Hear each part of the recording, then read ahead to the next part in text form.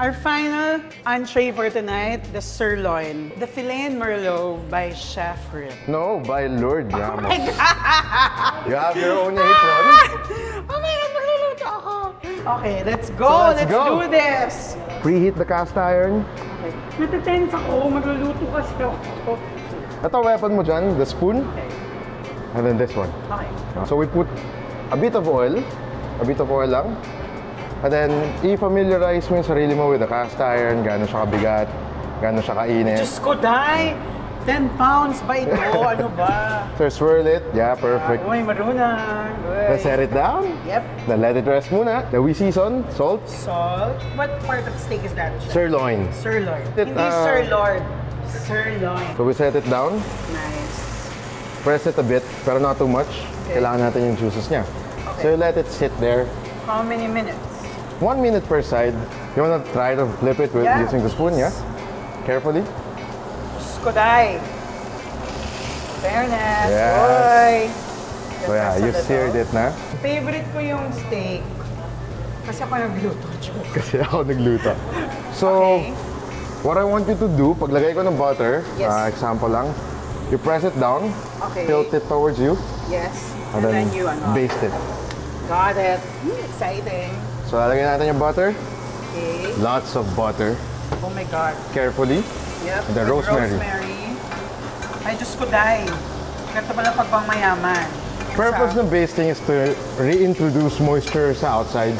Okay. And then, hindi rin lalamig masyado yung top side ng steak. Why do we put the rosemary while basting? Kasi you smell it. So how long do you baste As long this? as you want it, hanggat hindi nagbe-burn yung butter. Ah, talaga ba? Yeah, that's a very classical way of cooking steak. Basically, mukha siyang dini-deep fry mo on butter, pero not necessarily. High percentage of heat. And it's more careful actually, and you're starting to smell the hazelnut ng butter. Exactly. Yeah. Okay, So- now we're gonna get it after 2 minutes. Yeah, again, we'll finish it in the oven. Ano bang Place it. kasama ng ating sirloin? Pomzaligo. Diyos ko, ano na naman yung pomzaligo na yan? It's mashed potato and cheese. Sa Tagalog, patatas. Kinesong patatas. Kinesong patatas. May alam si Chef. Kinesong patatas. Oh my God, that's... And then mushrooms, classic. and then beef espagnol with merlot. Okay. Kasha fillet and merlot. So I'll hold this, you hold the spatula. Okay. The heat-resistant rubber spatula. And then mozzarella cheese. The mozzarella. We'll melt it. So yan, nagme-melt na siya. It Then looks we like go- a fondue. Yeah. When it starts to become like fondue, like medyo smooth na, Yep. without the lumps and everything, you add the mashed potato. So mashed potato namin, it's very simple. It's potatoes. That's it. Tinuro. Yeah. Steak is done. Steak is done. So this is one of the most wonderful potato recipes and one of the most simple. So you would want to see this part. Yun lang. Really You know. an amazing Wow. dish. Naging gooey na siya.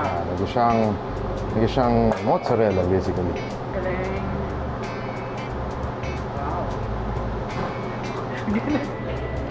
So now we wait. Okay, tapos na po ako magluto. Yun na yun eh. Mag-plating na. Hayaan na natin siya sa plating. Thank you. Oh my God, nakaka-stress yun.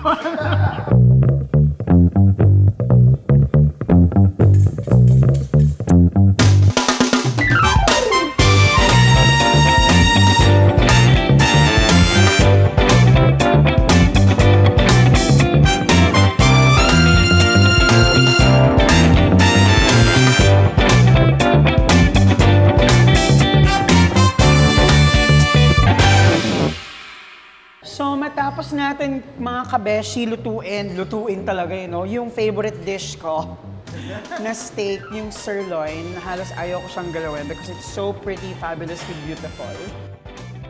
What makes the resting plates different from other restaurants? Present plates different from other restaurants. We just don't want to make it easy. I mean, we deliberately make it hard for us. The process should be more difficult for us to give us room for improvement every time. Nahalata kong patay gutom ako, sorry. So I'm eating your favorite chicken menu, Yep. which is called Chicken on au jus. chicken and ajo or sa Tagalog. chicken sa sarili niyang katas. Chicken sa sariling katas. Manok sa sariling katas. Manok sa sariling katas. Kanina, medyo na-intriga ako, Chef. Yes. Dun sa Apple Lapu. Why is it so bestseller? I think I can't speak on behalf of the customers, of course, but I think it's something you haven't seen in a lapu-lapu dish.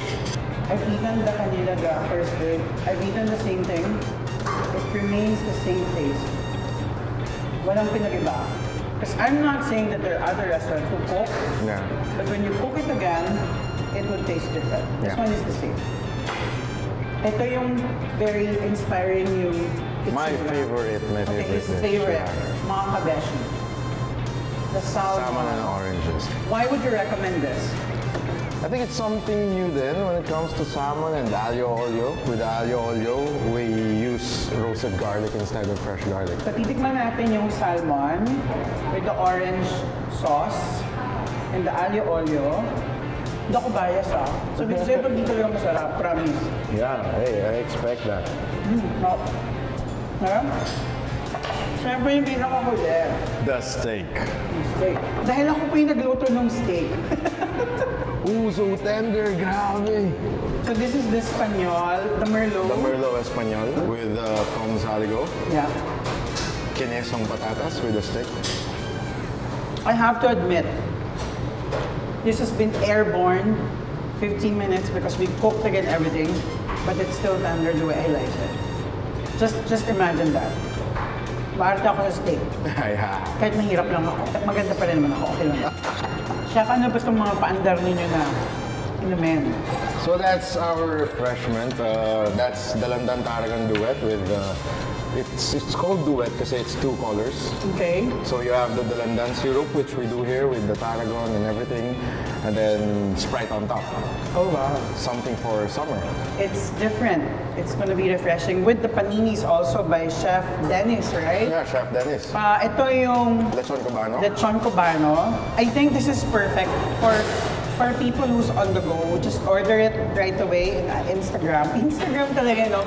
Then bring your Tupperware or your brown paper bag and then you're gonna wrap it. Bongga nga siya. Okay, na-intriga ako dun sa isa. Sorry, Chef. No problem. This is what? Orange and mint duet. I think I'm a mint lover. I like my teas with mint. Yeah, the key with mint naman is you should know yung consistency ng mint na kailangan mo. It shouldn't be overpowering, shouldn't be ghost So then. this one should be mixed well. Yep. Am I right? Yeah. Yes. So kailangan mga ka-beshie haluin ng bongga. In any drinks, you have to shake well before use. Tama ba yan? Shake well before use. May ba sa mga canned soft drinks, of course, di ba? Ito kasi may something sa ilalim. It's good for the summer. Actually, it's good for the menu. I think the drinks are really balancing everything that we ate earlier. At hindi pa ako titigil. Kakain ko ulit ako mamaya-maya. So, if they have special occasions, can they book the place? Yes, of They course. can reserve it. So, please invite them, our mga ka-beshie, Yeah, well, gusto maka-experience ng sa BF Paranaque. just follow us on Instagram and Facebook. Can drop us messages there first. We still don't have any numbers. As I said, we're still on opening, soft opening pa lang. The rest in place. The rest in place. BF Paranaque, 181A Aguirre Street Avenue in BF Paranaque.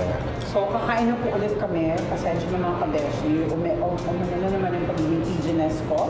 Thank you so much, Chef. I hope you Thank you so much. success business. Ingipin namin kayo. And don't forget to like, share, and subscribe. The rest in plates. The rest in plates. Thank you, Chef Rip. And this is Lourd Ramos for Lourd Ramos TV. And we're gonna come back and see you next time for our next episode. Abangan ang susunod na pagluluto sa isa na namang episode ng Lourd Ramos TV.